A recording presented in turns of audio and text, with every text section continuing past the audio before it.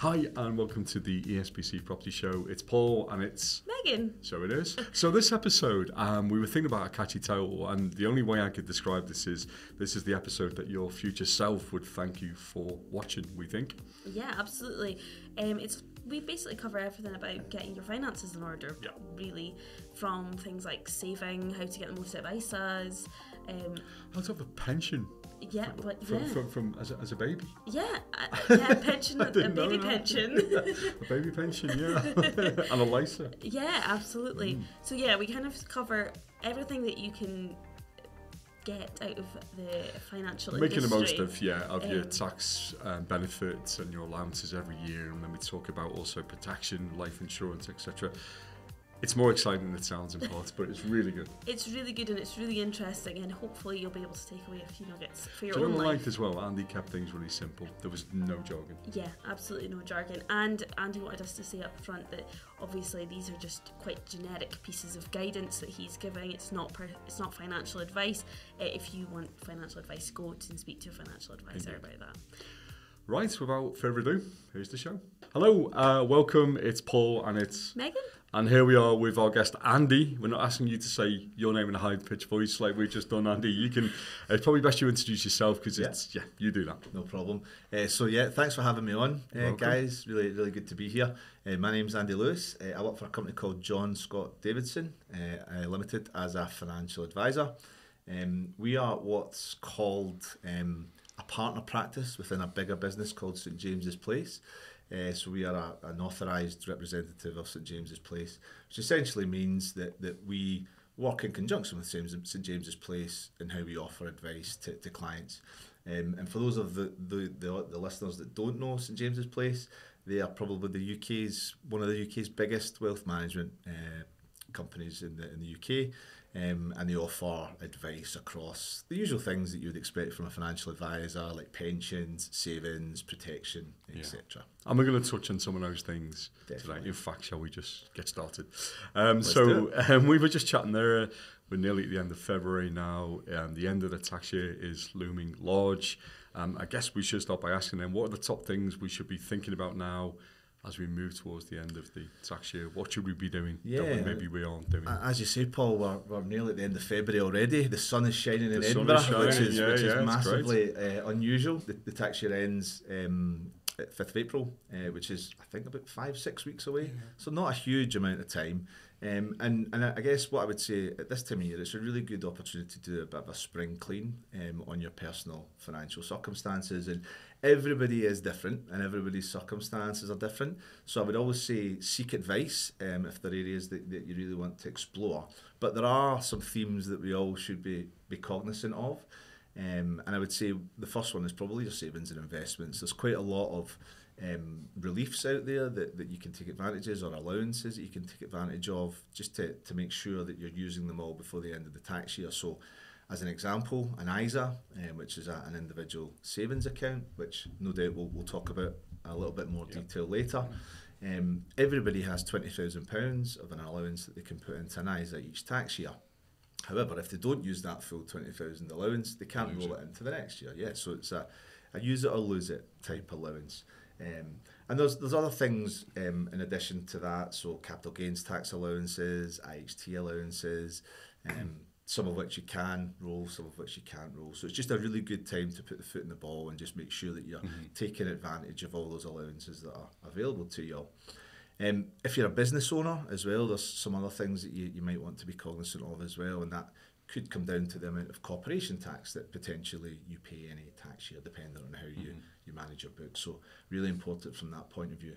And also if you are a business owner, the amount of dividends that you take out each year as well. It's just also important to bear in mind. Pensions are another area that are really important to consider at the end of each tax year. Again, similar to ISAs, everybody gets an allowance that they can contribute to a pension each year. Slight difference with pensions is you can go back a few years if you didn't use your full allowance in previous years, but everybody has £60,000 of an allowance or 100% of their income that can go into a pension each year. So again, at this time of year, you might be thinking, oh, I've only paid 40,000 then if you're lucky enough to earn a big salary. So make sure that you take advantage of that and get that get that into. How would you know how much you've paid in? Was that a silly question? How much you know you've paid into a pension? It really depends. So you could have more than one pension, but if you've got a private personal pension in place, you should be able to speak to your provider of that pension, and they'll let you know how much you've used or how much you've not used. And actually, from an ISA point of view, your ISA provider should be able to tell you how much of an allowance you've still got to use up in the year. So pensions are a great thing, and again we'll talk about that no doubt later on. But yeah, they're a really good thing to have in mind. Make sure you're using the allowances and all the rest of it before you're going in. It's also important if you think about someone who's drawing the pension as well. It's quite important to efficiently access your pension, and that's something else that you might want to be cognizant of going to the end of the tax year. If you take too much out of your pension, then you might pay too much tax. Whereas if you can let it stay in your pension pot and access it as and when you need it, it can reduce your tax exposure as well. I think the last sort of area, so I talked about 3 areas there, the last sort of area for me is something that you should do regularly anyway, but as I said, the spring clean opportunity that tax year end gives you is just making sure you've got the right levels of personal protection in place, so that if the worst should happen to you, your family is protected. So I would say that they're sort of the key areas to think about. It's a great time to just put foot in the ball, really. Yeah, we've got you in the right time, you think? Yeah, I think the biggest thing I would say is, we are towards the end of February, is don't leave these sort of things to the last minute. I bet you love that, don't you? Exactly. 28th of March. Well, exactly. So I think what you run the risk of doing is leaving it too late and missing out on some of those things. Yeah. So definitely, if you can, get into it early, and as I said at the outset, seek advice from an advisor, a financial advisor, if there's areas that you want to know more about and explore. But yeah, don't leave it to the last minute, because you might miss out on the opportunities. Yeah, absolutely. So Andy, we obviously deal in the business of property. Purchasing a property does require quite a lot of savings. So I was wondering if you could chat us through how our listeners can make the most of their savings, a bit more about maybe what ISAs are and how we can make the most of them. Yeah, definitely. So I always like to start with people looking at their income and expenditures, right? Do a budget. It's really important, and not everybody does it, but it is really important, because what that will allow you to do is track your spending, being cognizant of what's coming into the household, track your spending in terms of what's going out of the household. Now, in an ideal world, you have a surplus. And if you have a surplus, brilliant. But I know it's difficult at the moment. There's a cost of living crisis. Things are expensive, so I appreciate it is a difficult thing to do. But the start point for me, from a savings perspective, is always make sure that you have a rainy day fund or an emergency fund that you can access should the boiler go in the brink, or you need a repair done to the car. Cash that's easily accessible that you can get your hands on. Now, typically, you would say that's 3 to 6 months worth of essential expenditure that you just have ready to go. What the guidance I would give to people is just make sure that that's in the best interest-bearing bank account that you can get your hands on, so that it's at least doing something in the background. And fairly liquid, so you can access it quickly. It's all about the liquidity, Paul, so that it is easy to access. It's not stuck in property. It's not stuck in the stock market. Once you've done that, I think that gives you a really good, solid base and foundation to then work from. ISAs would then be my next port of call. And actually, ISAs are brilliant. They're effectively a wrapper. So anything that you put into that is protected from, the growth is protected from tax. So there's no tax whilst it's in that wrapper. As I said earlier, everybody has £20,000 that they can contribute to an ISA. That's their annual allowance. And there's a number of different types, from the most basic cash ISA to a stocks and shares ISA to a lifetime ISA, which we will definitely no doubt talk about later on. But you can have a combination of a few different things and put the money into them. I would, once you've got your emergency cash in place, and you've got a good foundation, and you're open to taking a little bit of risk by investing it in the stock market, the stocks and shares ISA might be a good option for you to explore. And that, again, just allows you to put money into this tax-efficient wrapper, And then whilst it's in that wrapper, you can make selections on how that's invested, and that could be in, stocks and shares, individual stocks and shares out there, or in funds that which can go up or down. But the reality is, if you invested, I don't know, in Tesla a few years ago inside an ISA and you doubled or tripled your money, and then you sell all your shares, you're not paying tax on that. Correct. That's all yours. Correct. There's no capital gains tax on that. And so what I really like about ISAs is that feature of them. Everything that's going in is got this wrapper around it. What I would say is try and have a medium to long term outlook on a stocks and shares ISA, because we've seen it in the last few years. The world is very volatile, and things can go up and go down, as you mentioned. And there's a phrase that I keep hearing about, trying to time the market. Time in the market. I think that's impossible. Yeah. It's absolutely time in the market. 100% agree with that. And there's some statistics been looked at previously where, if you leave the money in for 20 years, the growth of stocks and shares versus cash, there's a massive difference there. But it's really about that time in the market rather than time out. Even if you were to keep it in for 20 years but miss the 10 best days for whatever reason within that, the amount of return that you would get would be dramatically lower. So really is about that. Once you've exhausted your ISA allowance each year, then other things to think about are, have I used my pension allowance fully? Because as previously mentioned, pensions are a great place to put your money. However, obviously you've got to bear in mind that you might not be able to access that for a few years. So at this point in time, you can't access your pension until you're 55 if you've set it up as a personal pension. If you need the money sooner, then maybe that isn't the route to go down. If you're lucky enough to have cash reserves and money to invest, the next sort of things that you could look at would be investment bonds or unit trust type products. There's other vehicles and solutions depending on what your individual circumstances are. And your attitude to risk, I guess, as well. Absolutely. Attitude to risk is I guess, the foundation for where you put your exposure of money. If you're a risk-averse person, maybe the stock market isn't for you. But if you're willing to accept some risk, then perhaps that is the place to go. Okay. All right. Only other thing I would say beyond that, from a savings point of view, so beyond ISAs, again, if you're lucky enough to have swells of reserves, then there are things called VCTs and enterprise investment schemes, which definitely require experience in investing and are only for those that know what they're doing, but they can represent some really good tax reliefs and give you tax incentives to be part of. So that could be another further vehicle for your savings and trying to make the most of them. Sure. Well, let's go back to something you touched on earlier in that answer. There was a lifetime ISA.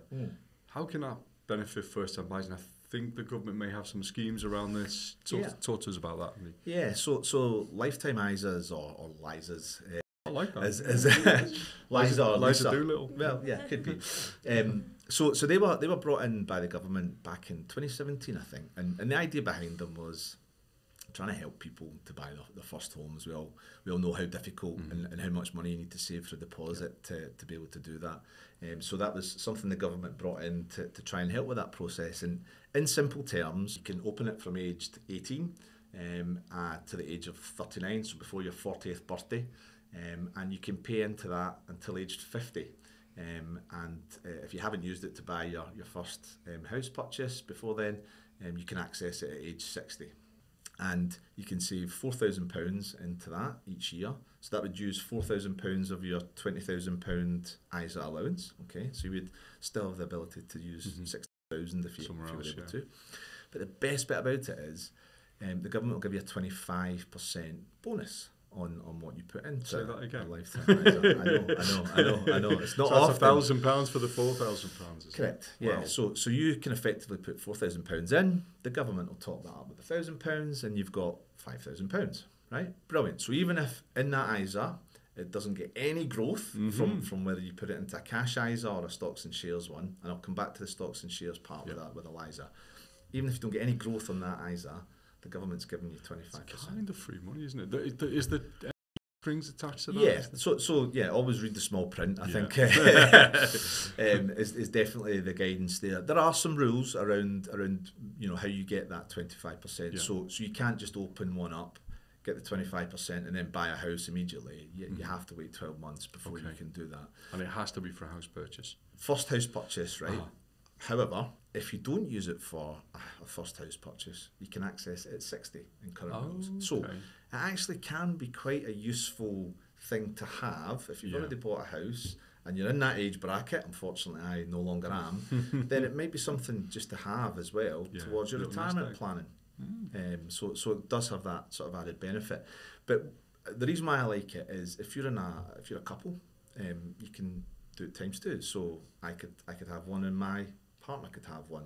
And that would effectively, if we could afford to do it, save £8,000 and then get 2,000 from the government. So is it £4,000 per annum, or is that the total cap? Yeah, per annum. Yeah. Okay. So, and each year the government puts £1,000 in if you're putting for it. So you get your 25% bonus on what you save into it, basically. Yeah. Okay. All right. So, yeah. But what you also need to be, I guess, cognizant of is when you're buying your first home is, I suppose, taking a few steps back and planning out, well, okay, how much money have we got just now?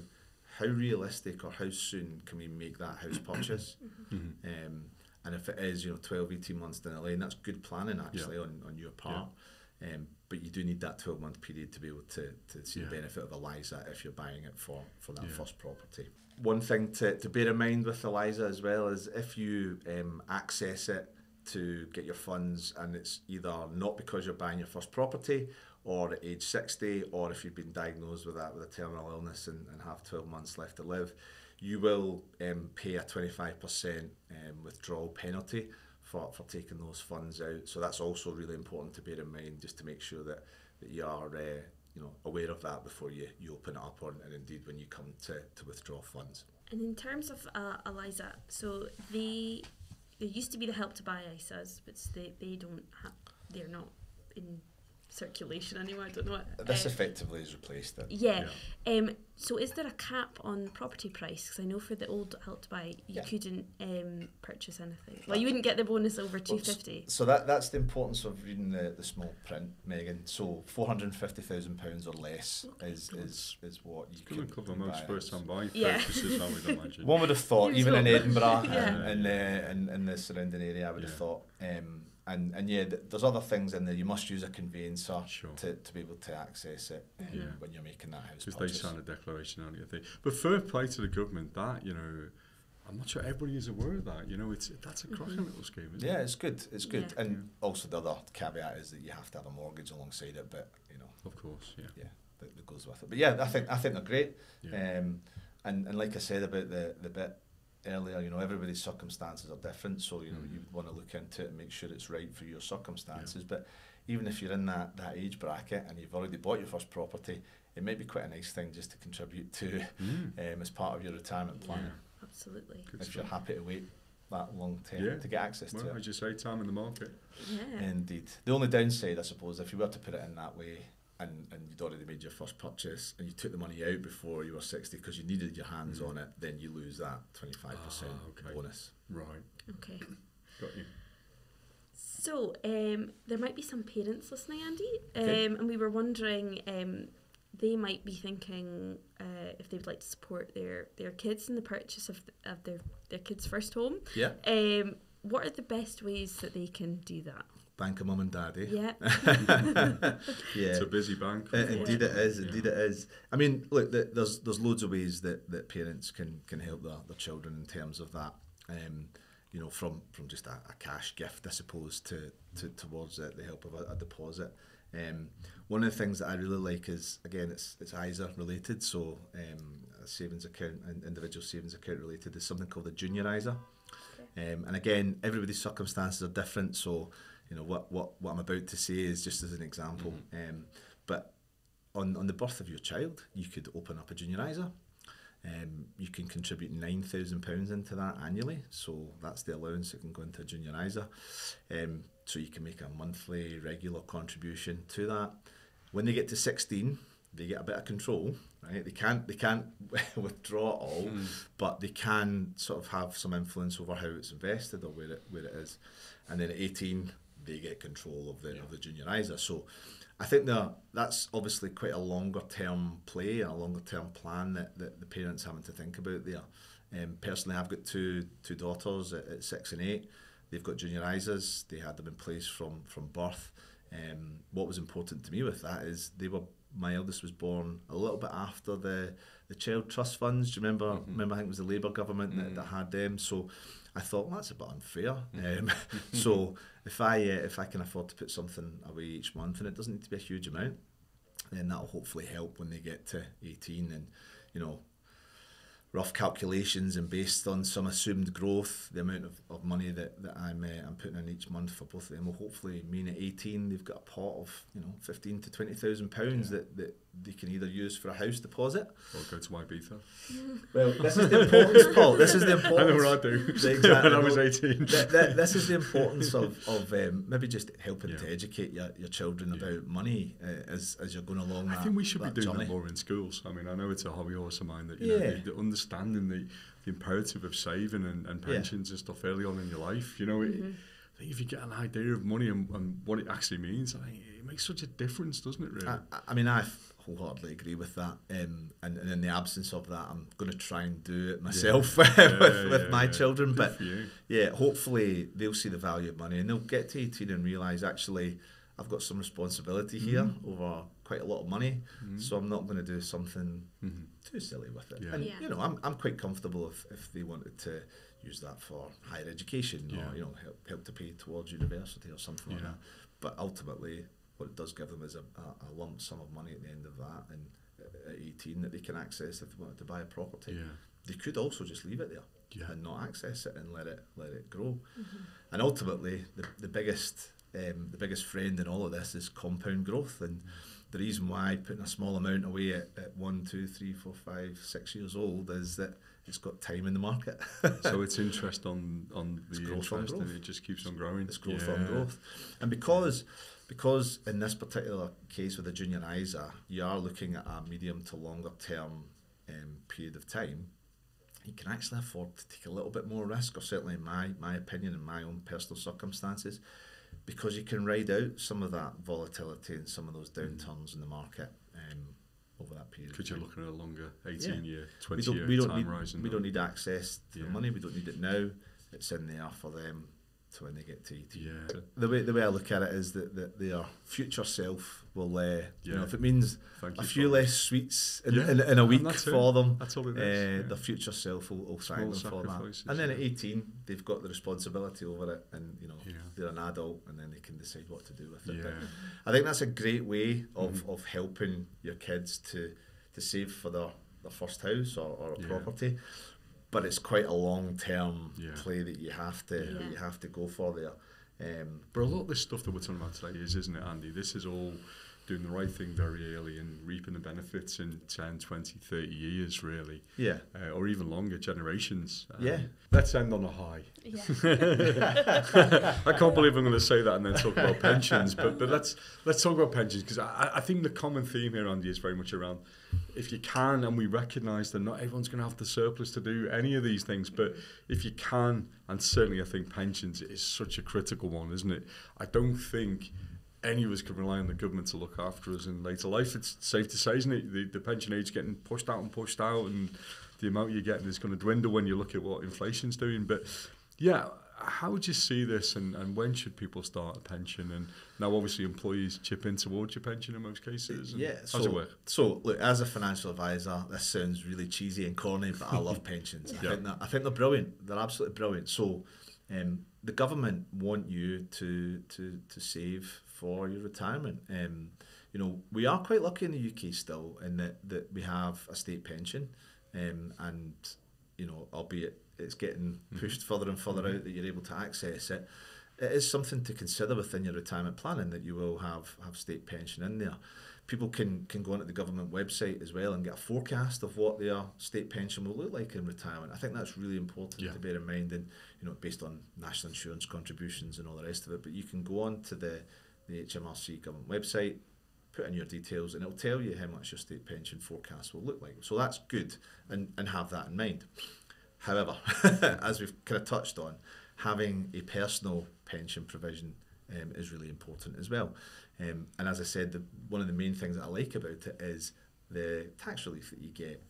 for paying into a pension. And you know, truthfully, if you're a basic rate taxpayer, if you put in £80 into a pension, the government will put £20 in, so effectively £100 goes into that pension. And the higher up the sort of tax echelons that you move, the more tax relief that you get.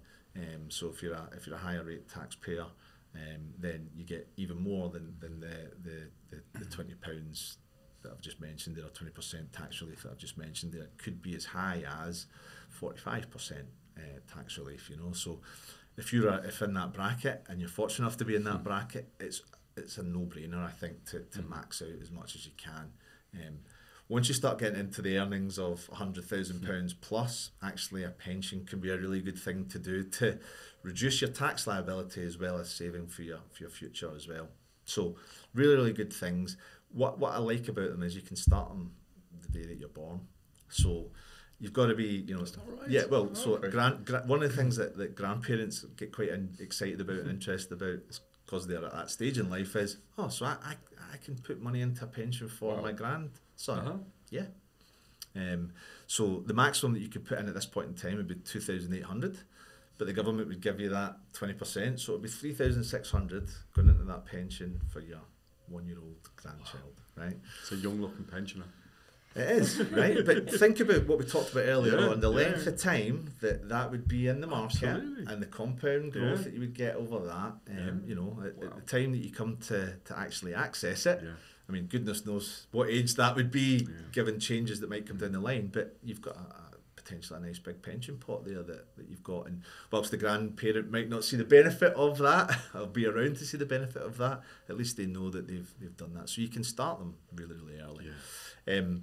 But it's the tax relief on the way in that I think is the most exciting piece around a personal pension that you and can if you're set up. going for a job, it is one of the questions you should be asking, isn't it? I think. I remember I went to work for Legal and General and they said, well, the pay ain't great, but you got a good pension. I'm thinking, I'm not really bothered about that. I'm 22, why would I care? But, you know, now I look and think, actually, do you know what? That served me quite well, that little period of my life when I was there, you know, comparatively what I got out of it. It's good to ask, what is the contribution the employers make into your pensions? 100%. Because they have to contribute something. So they do now by law, but, excuse me, what we tend to see now is something called a defined contribution pension scheme, where you know what you're paying in. How it performs in the market or where you invest it ultimately dictates how much you get out at the other end. But yeah, it's absolutely an important part of, if you're working for a company, what contributions will they make to that pension for you? And some pension schemes from employers are fantastic. They'll match or even double your contributions if you're willing to put a good amount in. So I would definitely have that as a question if you're going to work somewhere new, or indeed even if you work somewhere. Because I speak to loads of people and ask them, I don't know how much I put into my pension. It just comes off my wages. Find out about stuff like that, because it's an important part of what your retirement looks like. And I know at 21, 22, 23, in your younger years, it's probably down the list of things to think about. But actually your future self will thank you massively for it. I guess the only things to think about is the access to a pension as well. So at the moment, personal pension you can access from 55. It's going to move up to 57 in 2028. Obviously that's a little bit earlier than when you'd be able to access your state pension. So you just need to think about when you're going to get money potentially, and factor in when you want to retire. I always love it when I sit down with clients and ask them when they want to retire and what they think retirement looks like, and some people just look at you blank faced. Like I have a choice. Not even thought about it. You know, not even thought about it. But I think they're great because of the tax relief on the way in, and then how you access them now as well. So legislation that came in a few years ago means that there's a lot more flexibility in how you access your personal pension pots. You know, ranging from taking that 25% lump sum tax free if you wanted to do that, or just be tax efficient in how you regularly draw down that pension. So yeah, I think pensions are great, and often personal pensions can be separate from your estate when it comes to inheritance tax, so they can be quite an efficient thing to hold on to. So I guess if it's the last thing that you've got, and then it passes on, then it can pass on quite efficiently in that regard. Brilliant. Andy, we covered all the ground, but that was good. everyone's future selves will thank you for this episode. Yes, absolutely. Yeah. We could come back in 20 years and see, see if that's actually happened. Thanks very much, Andy. If anyone wants to find out a bit more about how you can help them and more personal circumstances, how can they get in touch with you? So Megan, if people want to know a little bit more and allow us to speak to them and understand their personal circumstances a little bit more, I think we can put the website link for John Scott Davidson at the end of the podcast. Yeah, it'll be in the notes below wherever you're listening. People can click through that and get in touch with us, and we can go from there. Perfect. Brilliant. That's great. Well, Andy, that was really good. Thank you for your time. So I really appreciate it. Brilliant. So that was our episode with Andy. A bit of a bumper episode today. Covered a lot. I say it all the time, but we did cover a lot of ground. Yeah, we really did. But other than that, you will see us same place, same time next week. Different jumper. See you then. Take care. Bye-bye. Bye.